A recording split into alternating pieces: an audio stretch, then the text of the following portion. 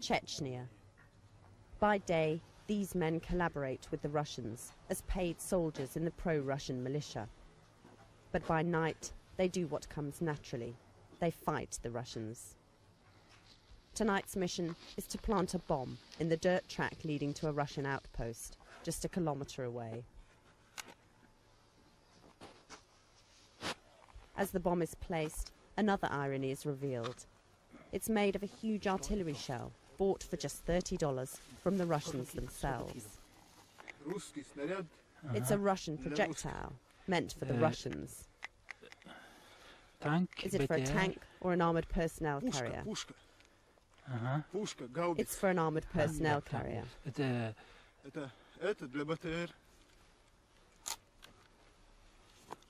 A homemade remote control detonator is buried in place.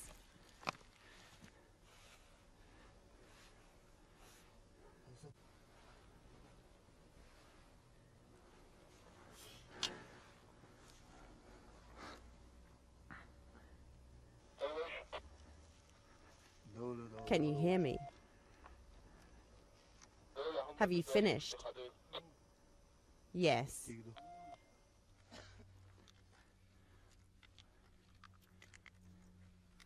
After nearly 30 months of war, Russian forces are coming under increasing pressure from Chechen rebels like these. When the sun sets, it's not the federal forces who are in control, but the Mujahideen, who attack by night. Of course at night, wolf walks at night, and jackals during the day. We make jihad in the name of Allah. The Russians come here and kill our sisters, brothers, children, everyone. We shall fight till the end.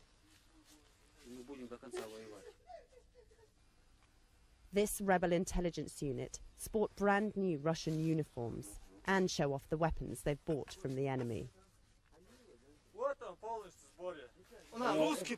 The Russians sell them. This costs about $15. Russian officers and generals sell them. They sell anything for money. The rebels' arsenal also includes an automatic rifle with silencer, usually only found with Russian special forces, and the newest type of anti-tank rockets. It can destroy any Russian tank. How much does it cost? The launcher costs $700 to $800, depending on the seller.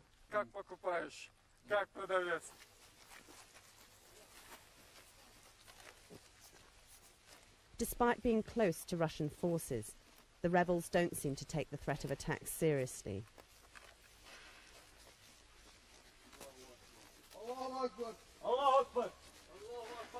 They even claim the Russians know where the base is.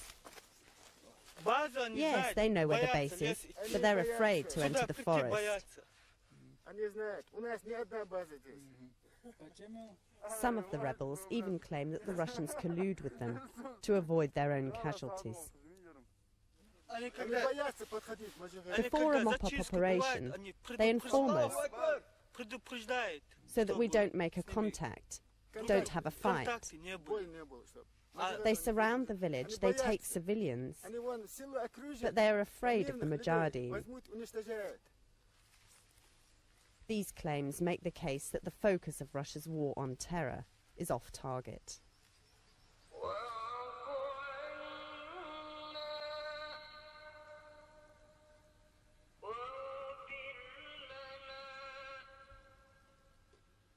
In this winter camp, fighters belonging to top-level commander Dr. Umarov familiarise themselves with new weapons, like this state-of-the-art Russian-made anti-aircraft missile. Half the group is in this base, half in Grozny. They hope to expand from 25 groups to 100. Russian attempts to portray the war in Chechnya as a war on terror have had little effect on the military situation. Not so for human rights. Since September the 11th, Western criticism of Russian atrocities in Chechnya has all but vanished. The Russians aren't interested in whether there are rebels in a town. They are interested in towns where there are rich people, to rob them. They do mop-up operations in these towns. They take everything that can be of use. This rare footage, filmed secretly by a Chechen journalist, shows the aftermath of Russian mop-up operations against the town of Argun. It began on the 8th of November 2001, when Russian troops shelled the town. Several civilians were killed, 2 men were kicked to death by Russian troops, and many others were wounded.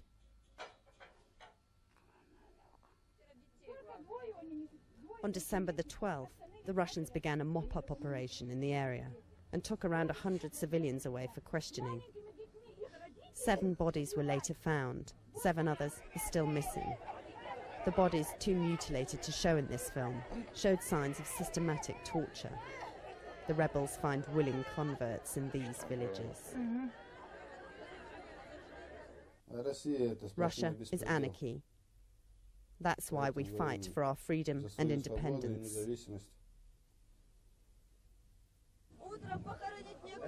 Chechnya has fallen off the map in the post-September the 11th foreign policy climate. But Russia's use of violence against civilians is undermining it as a credible partner in the global war on terror.